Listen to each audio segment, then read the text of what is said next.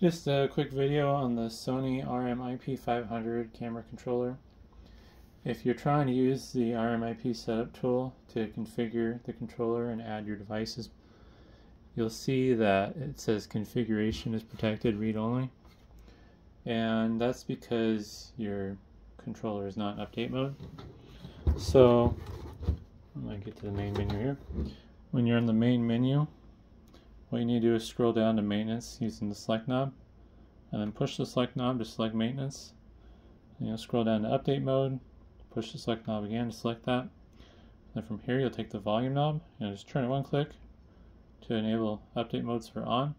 Once it says on, you'll push down the volume value knob, and you'll notice all your buttons will start flashing and you got a password there.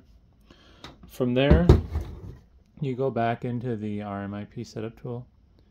You'll click refresh and you'll give it a second, and basically now all these values are unlocked and you can change the IP and you can configure the camera table with different cameras and stuff. And then once you're done with that, to get out of update mode, you'll turn the value knob so it says off, select the value knob and hit cancel to get out of there, and just cancel back to the main menu if you want. And basically everything will be good to go. So hopefully that's helpful, and thanks for watching.